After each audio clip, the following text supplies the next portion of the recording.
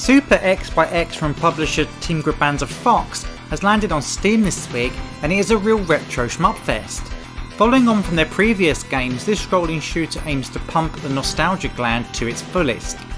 True to form, the team have produced a very playable blaster featuring 6 levels crammed with enemies to take down.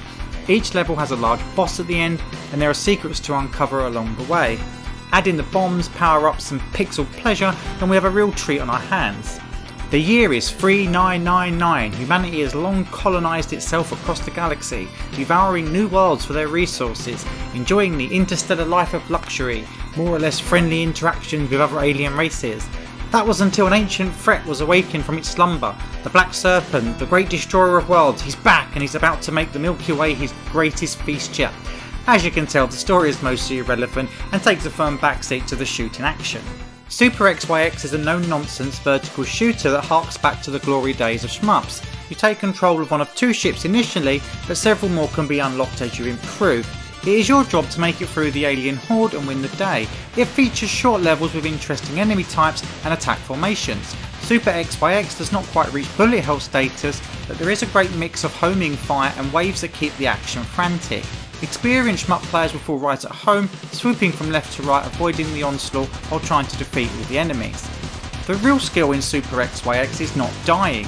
Just like shmups of old, getting through a level without dying grants big score bonuses. It also gives you the chance to unlock bonus stages as you progress. Bonus stages are small sections of the 6 main levels thrust together in quick succession with different bosses and enemy waves to destroy. Staying alive is tricky though, and you will need to remember the attack patterns and movements to succeed.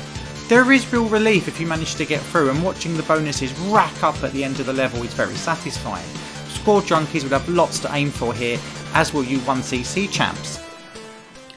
An important aspect of any shmup is its scoring system.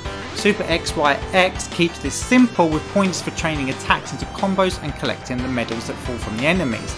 The more you train and collect, the bigger your score. At the end of each level, bonuses are awarded for your total combo and medal count as well as lives left. Enemies will drop bigger medals if you destroy them in combination, and there is an end of level reward for getting all of the enemies on each level. This system is great for high score junkies and those that love to see those huge numbers. However, the system is easy to crack if hard to master, so it affects the longevity. The other important aspect is the power-ups. They come in 2 forms dropped by item pods that you shoot open. The first is a simple fire upgrade, and the second add additional guns to your sights. The initial starting ships are your classic spread shot and focus shot craft, the game being much easier to complete with the initial spread shot. Both crafts power up immensely, and it's satisfying building up your firepower before the boss. The bombs are very generous and can be used at any stage of a level. The bosses are easy to take down though, as the bombs also destroy all on-screen attacks. The other unlockable ships each have different weapons, so trying the game with all of them adds to the longevity. Controlling your chosen ship feels tight, and any deaths belong to you.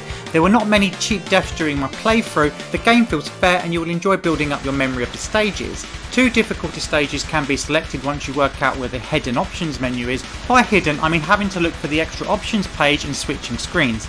A good variety of control options is present, and you can fiddle with the game mechanics to make it easier or harder. Hitboxes are generous and may leave experienced players feeling a little disappointed. There were times I thought I was definitely dead, only to find myself still flying and shooting. The pixel art is gorgeous with vibrant colours and decent animation. Each level looks distinctively different, with some high points being the alien mothership and a sea level. Bosses crowd the screen but are not that classic. They are more functional and most have weak bullet patterns, but they are fun to battle and the explosion and effects are excellent. The sounds are loud and crisp and the music is functional but not outstanding. PC shmup lovers will do well to get better value for their money with this classy shooter on. It's out now on Steam. I've been Retro Faith, thanks for watching, keep it retro.